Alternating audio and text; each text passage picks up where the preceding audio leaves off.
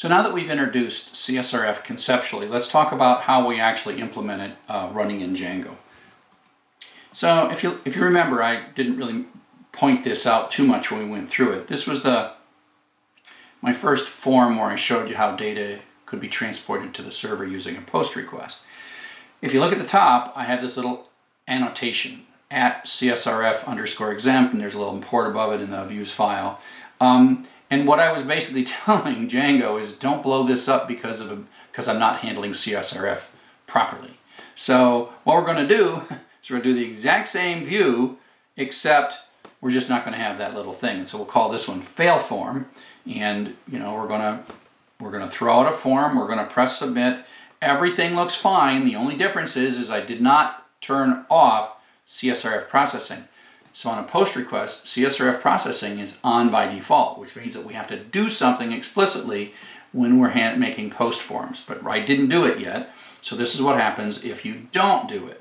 So you get a form and you press type some stuff in and you hit submit query, and boom, you get this forbidden message. That's a 403.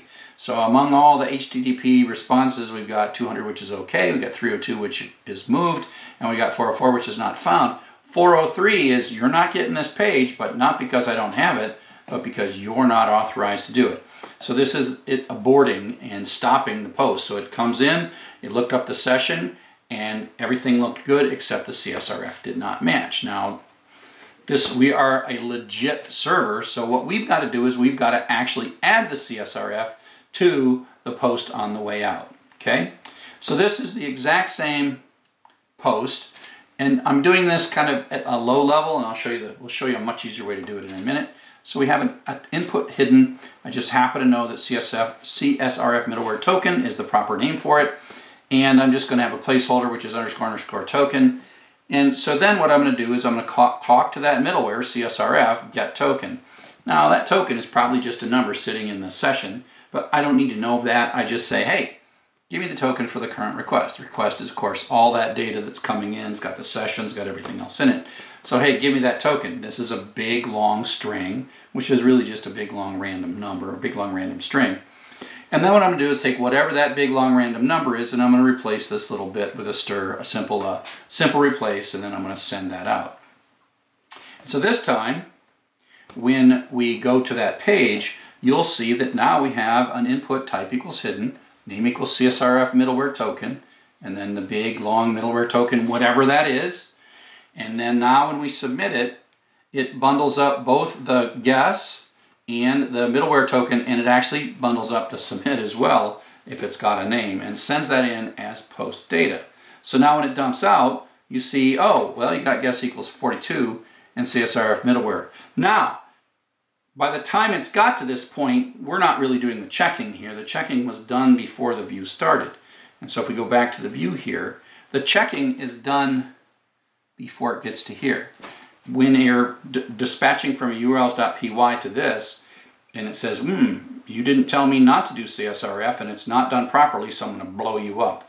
So if it's going to work, it's already worked. The fact that we've come in here and we're dumping this stuff out of the post, that's just sort of like we see it, but it would have blown up before it would have even got to our code at that point. But we do get it and see it as post data. We don't need to, because if by the very fact that our view is running means that the CSRF processing has been successful. Okay? And again, the rogue system has to somehow get its hands on this, the actual number of the CSRF, and that changes every time you log in, and literally it could change every hour or so or whatever. And so it's a hard number to guess, and it's a hard number to get your hands on. Now, that manual thing is not the easiest way to put this in. There's an easy way in CSRF. You simply say, so here's our form, here's our slash form. I do all the stuff I want to do that I want to do, and then I use the code. This is called a template tag.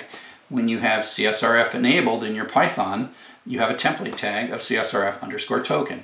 And that emits the input, the type equals hidden, the right name, and all that stuff. So you, as the developer using templates, you don't have to know anything about that. Okay? And so that's how we do CSRF. And the only other thing we got is a guessing game, and then we're going to pass a message into that, and we're going to do that in a bit, we're going to use this for a whole bunch of little examples. So kind of remember this particular guess.html template. But the key right now that we're talking about is the fact that we've got this CSRF token in. Now, I'm going to write a bunch of guessing games, and these guessing games I'm actually going to start checking the guesses. So I'm going to have a function in this view that's called checkGuess, and it's pretty simple. It returns a string or false. If the guess is an actual non-false thing, we check to see if it's too low, too high, or right on time. Or if it doesn't convert, if this int guess throws a trace back, well, then we'll say bad format equals guess, and then just because it probably came from the user, we're going to escape it and then send that back. So whatever it does, we're going to send back a nice little message going back. And so here is a simple guessing game that we're going to do. And so if you, so we're using a view-based view, a class-based view this time. Of course, we extend the class view. And remember how it works is it's not just a function. We actually have two methods. One is a get request, and the get is called when we're receiving get request, and the post is called when we're receiving a post request. This alone is one of the nice reasons to do this. You don't actually have to say, if it's a get, do one thing, if it's a post, do another thing. We just have two methods, and Django properly routes the requests in. Okay, and so this is going to be a form post. So on a get, we just render with no messages. We render with no messages. And we have a CSRF token that goes out, so we just render it.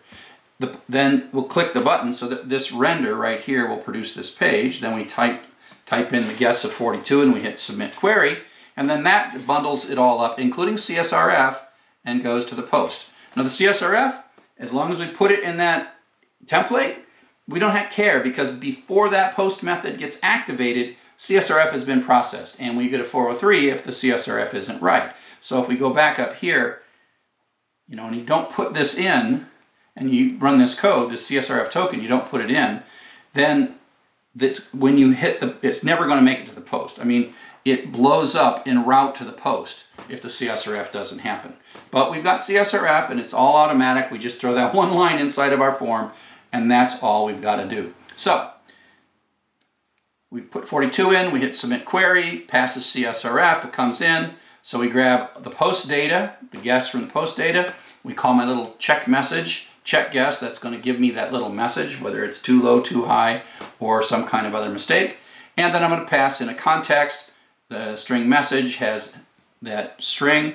And if then we go, do I have it down here? No, I have it up here. So then the message comes out. So this, you'll notice I've surrounded this by an if, so that if message is false or not present, then it doesn't put anything out. But if it is, it actually puts the message out.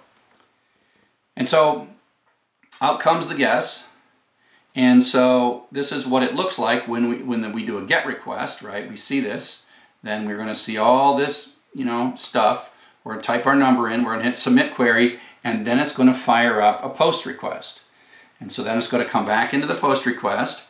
It's going to get the guess from the post data. It's going to check it, and then it's going to pass the message in. And so the message is going to come out here, and then we're going to return that page. And so you're going to see something like congratulations 42. So that was part of the post, and so we now have made a successful guessing game. So next we're going to talk about, just when we get something working, there's always something that we have to say, oh, but there's a little detail that we forgot about. So up next we'll talk about post and refresh, which is a little problem that we're just going to have to fix.